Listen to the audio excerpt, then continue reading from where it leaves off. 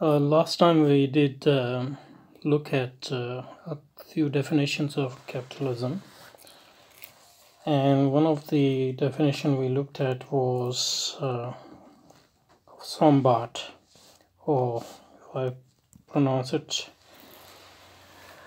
in a proper German way, probably it would be Sombart. So Sombart is the early 20th century historian of capitalism. He comes from German historical school, and I said last time that I liked his definition. He defined capitalism as a system which designates an economic system which significantly characterized by the predominance of capital. You can listen to the previous video to see what I said about this. But one of the things which I said was that I'm not sure about economic system, because for me capitalism is more than of course it's an economic system, but it's more than economic system. So that was my reservation about the definition. But the way he had defined economic system left open, and I said that that we might be able to, he might mean by economic system more than economic system, because by economic system he said he meant last time we looked at, by economic system he meant a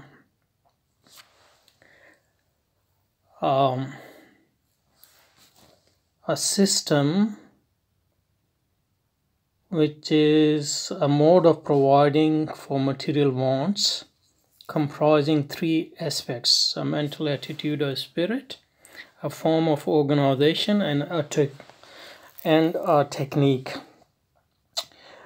So I said this last time that maybe the way, if we look further, maybe what he means by economic system is more than economic system.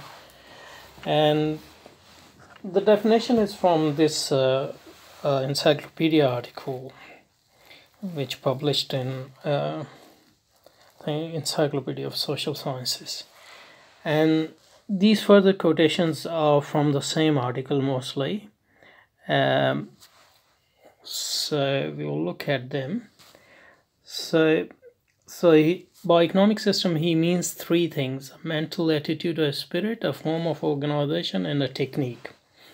And I'm mostly interested in the first one, but we will briefly look at the second and third one as well. And I think if we look at his explanation of what he means by mental attitude or spirit, it becomes clear that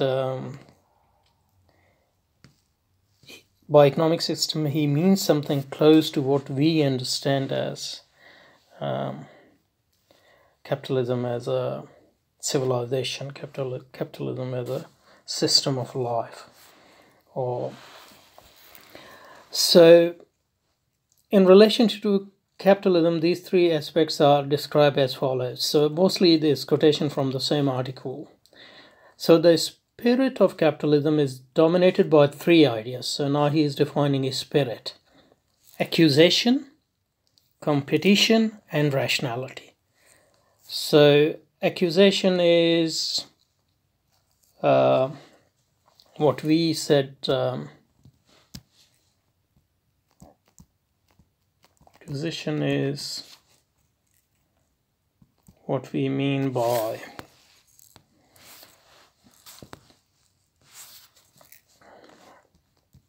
avarice, or what Keynes defined as money making and money loving.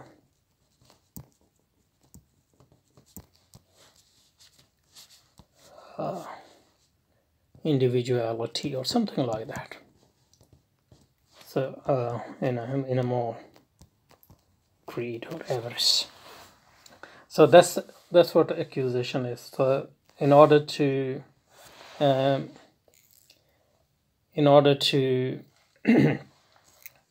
for capitalism to exist as a system of life, we need individuals who are filled with this characteristic, but also society as well as state. Okay, the second thing is competition, and the purpose of competition is actually, so that's the thing, competition exists to inflame, to use a bit more metaphorical language, inflames. Competition is there to inflame and increase acquisitive drive among individuals and within society. So competition is basically a mechanism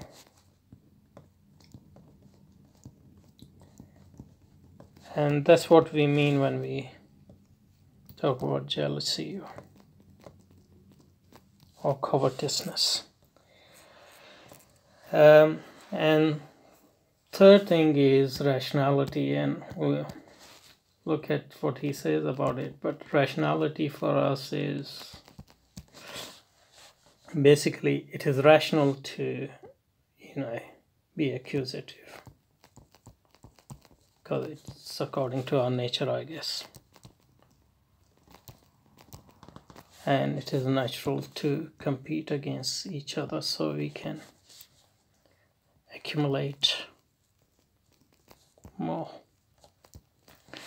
And if this can become the sole purpose of a social system or the dominant purpose of social system, then that system is capitalism. So already it looks like, and the key part here is where he says the aim of all economic activity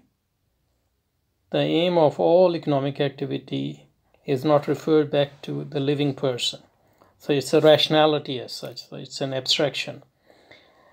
The stock of material things occupies the center of the economic stage, and material things, and finally when capitalism matures, so accumulation is focused on material things, but finally it becomes, comes to money. And basically today where accumulation really occurs is dots in these huge computers. So it's becoming strangely enough immaterial, or as immaterial as it is possible. But the key thing which he said, that there are no limits to accusation, and the system exercises a psychological compulsion to boundless extension. I think this is very important. And this is considered rational. So let me write this because it's so important. There are no limits to accusation and accumulation. And that's why when people talk about maximization of profit, is limitless, because there's no point which you will actually stop. Every year you will go further ahead. You can't go back from the point you have already reached.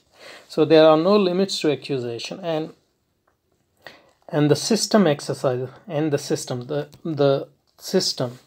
or the civilization as a whole and that includes the markets, that includes the education system, individual psyche, social mores, etc. So the system exercises a psychological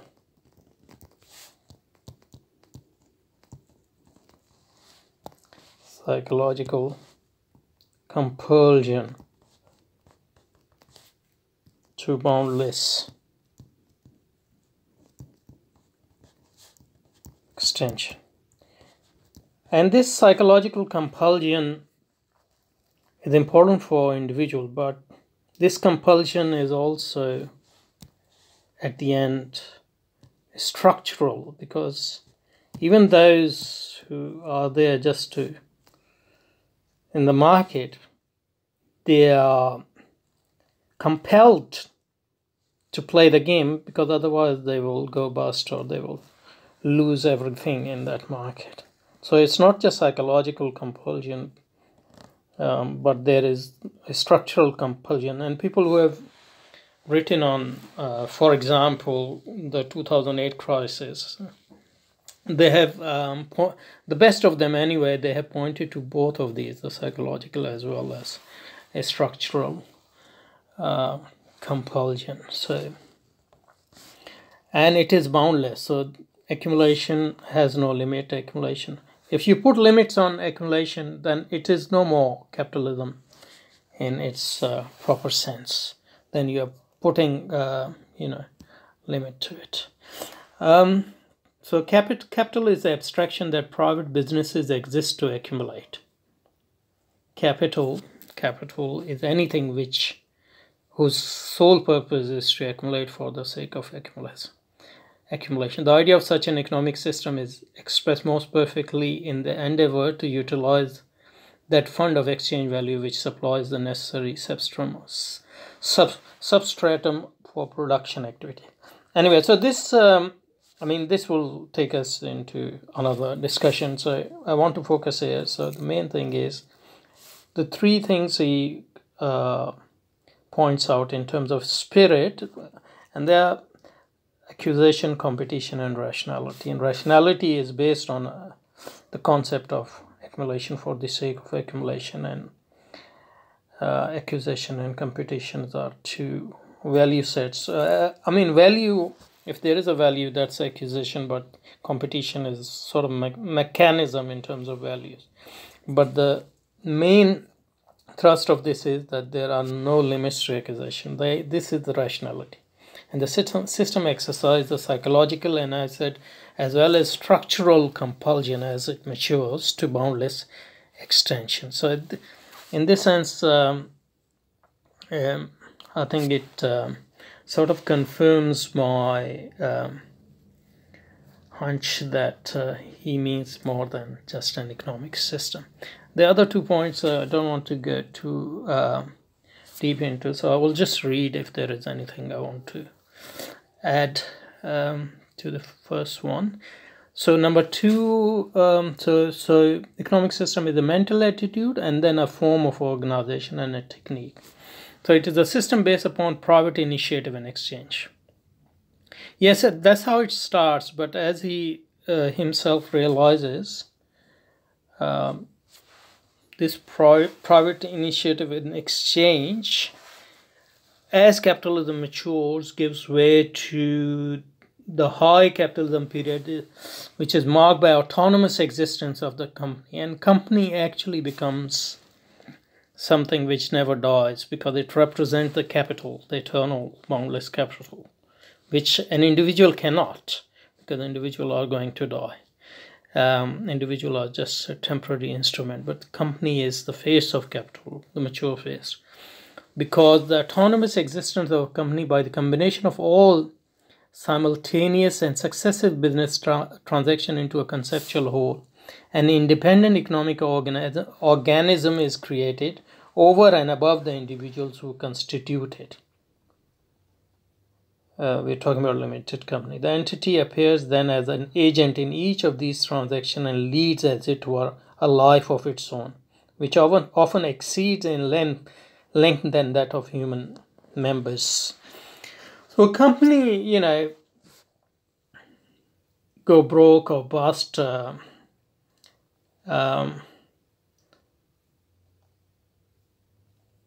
but it as long as it is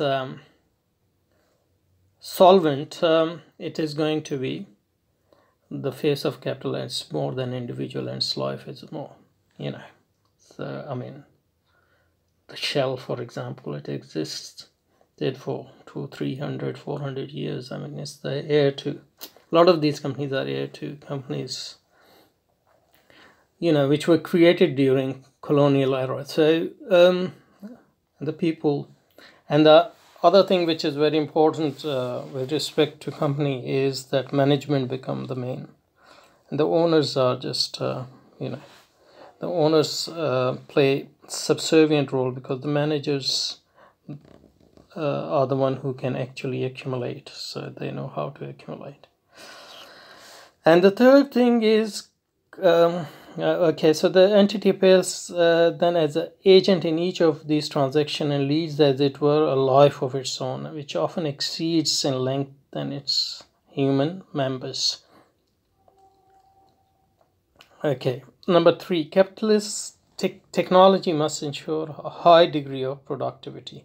The compensation of wage earners, which is limited to the amount needed for subsistence, can with increased productivity be produced in a shorter time, and a large proportion of the total working time remains therefore for the production of profits. So capitalist technology must ensure a high degree of productivity.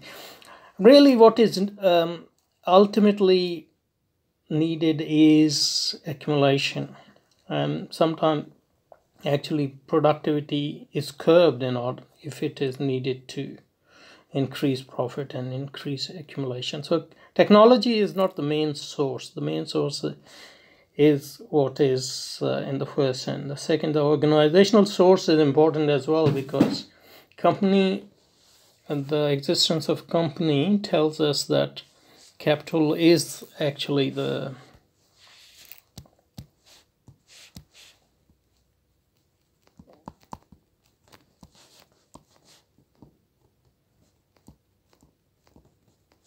something beyond individuals. Individuals are agents to increase profits and accumulate, and if they aren't able to accumulate. And the other thing is the distinction between ownership and managers. So the managers are the one who actually run the company, because they know how to accumulate. And owners become subservient to managerial roles, and managers are selected and deposed according to whether they can accumulate. So and managers sort of represent or embody the capitalist virtues or capitalist voices, whatever you want to call them, of accusation and unbounded accumulation. So this organization is important because it tells us that capitalism's